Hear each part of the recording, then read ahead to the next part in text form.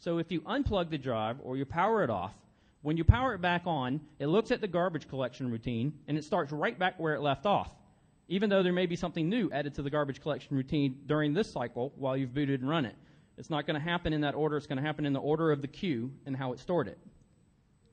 So that's physically the function of wear leveling, to try to keep the chip from being destroyed in the process of using it. So this is what it looks like on a hard drive.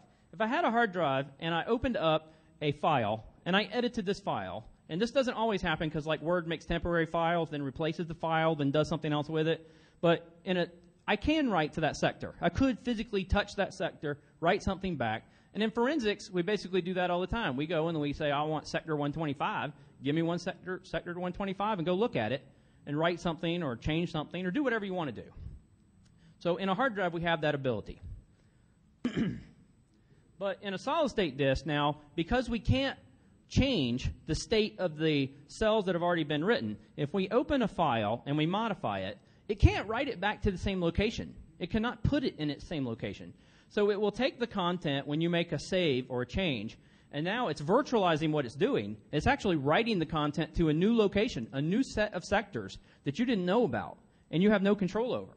And you can't go look at them or do something to them, make a change or write something to them. So physically, it's going to take the file, it's going to put it in a new location, then it's going to take the block that the content came from, put it in a garbage collection routine. And eventually, it's going to get around to clearing that block.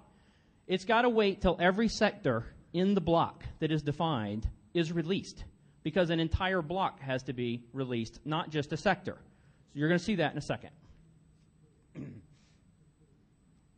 So this is what we're talking about and why we're trying to protect the chip and basically not destroy it, is because of write endurance. Write endurance, every time that something is written into it, it physically is starting to destroy the silicon physically in the cell over time. And the discussion seems to be, how many times is that going to take? Sometimes some vendors are saying it's going to take 100,000 writes. 100,000 writes before it dies is the typical answer.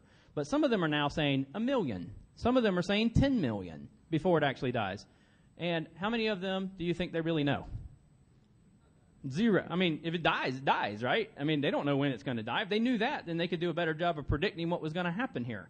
So they don't know, but as they're starting to change materials and use different materials, they may have a better lifespan. But traditionally right now, up to now, what you've been buying has pretty much been all the same stuff. And so they're just guessing how long it's going to last. So basically what they have to do is they have to add spare sectors in, so that they can add some lifespan to it. So when you buy, if you were to buy a 64 meg stick, it might not be 64 meg, it might be 128, but they just call it 64, and they use the extra space for spare sectoring. Same thing for gigabyte sticks or anything else. So when you get beyond a certain number, physically there's some extra sectoring there for them to be able to use it. So I found this interesting. I have this manufacturer's quote that I got right off of their webpage, so you can hunt it down. I'm not going to put who the manufacturer is, but you can find it. So physically, when flash memory wafers are tested and probed, the distribution of bad and weak and strong dies are identified across the wafer. Bad cells are marked, and the remaining cells are sorted into consumer and industrial quality flash. And then consumer-grade flash is what makes it into the mass-marketed devices through retail chains. So basically they're telling you that they're selling you crap.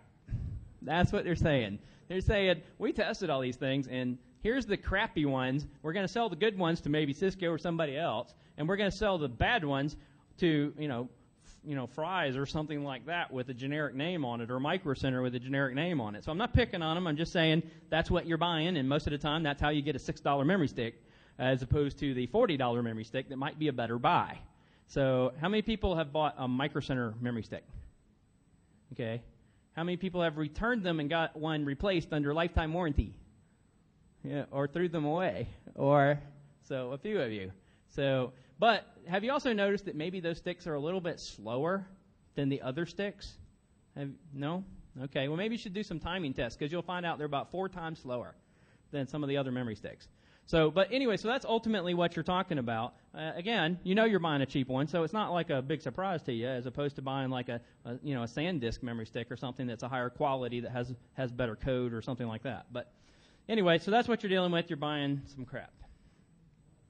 So this is the breakdown of all the stuff I was just talking about. I wanted to give you kind of an overhead view of what we're looking at because this is different than what we're used to dealing with a hard drive.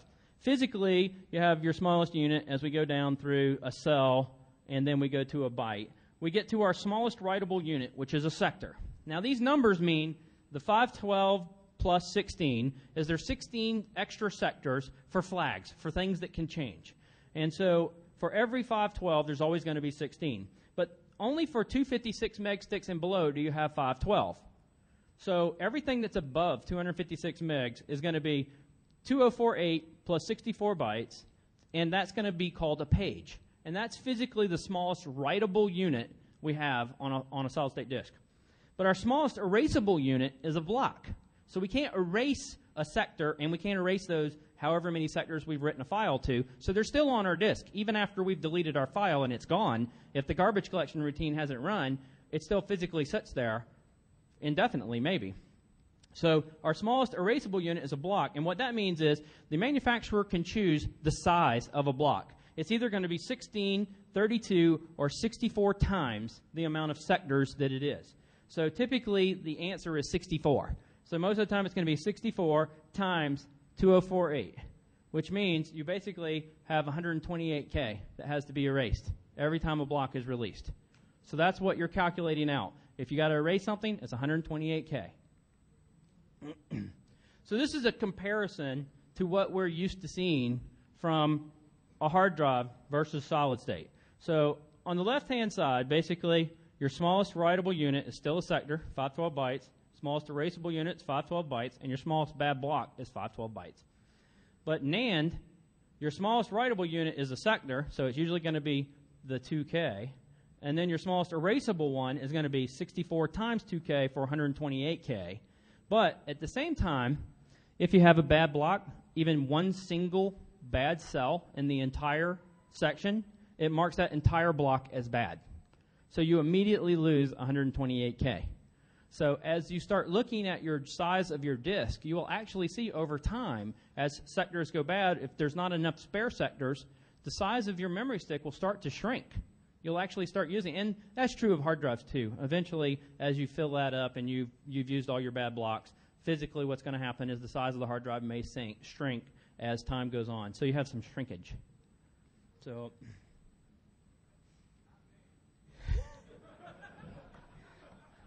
I'm glad one of you's got it together. So what happened to the rest of you? Anyway, so physically, this is the type of content that's kind of hard to find. It's not something that's easy to find. Is when you look at a hard drive and you look at one single sector, the code that's actually writing that, encoding the content, and writing this WAV file, that's what it looks like. This is one single sector on the left-hand side for a hard drive. It's pretty complicated. There's some legacy stuff in there. There's some stuff for calculations and what you're going to store. And you'll also see a large quantity of null bytes. And that's because when you're writing with a hard drive and the head physically reads a 1 or a 0 from a standpoint of a high or a low value, physically, if it's always high and there is no break, it never can tell where it ended. So it can never say, oh, I got a 1, I got a 1, I got a 1. It can't do that. So they have to physically put some null space in there so they can give the head a break to say, okay, here's 1, move on, and there's another one. So that's where all this null space and all this extra garbage comes from on the left-hand side. And basically, we've gotten rid of, in solid state, a lot of that legacy stuff. We don't have some of the same stuff carrying forward. So we have a lot smaller amount of space we have to keep track of. So you have your data, which is the 512 bytes or the 2048 from that particular, and then you have your 16 bytes of data. So your 16 bytes of data, you'll have your service flags, you'll have your bad block status flag. And this was kind of smart, actually, that basically what they did was they said, well, we never stored anything in the cell that's actually at this particular number, which is like 517 bytes into the disk or something like that, where the block status flag is. It has no cell that has ever been used, and physically it still sits there as an open cell. And if I want to, I'm going to say it's bad, and that's the only way. The only thing you have to do is write an electron into it, and then bam, you're done. It's now marked as a bad sector. So at least from that standpoint, you've actually got a bad block right off the bat. And then you have some proprietary data, and then you have a small amount of error correction data.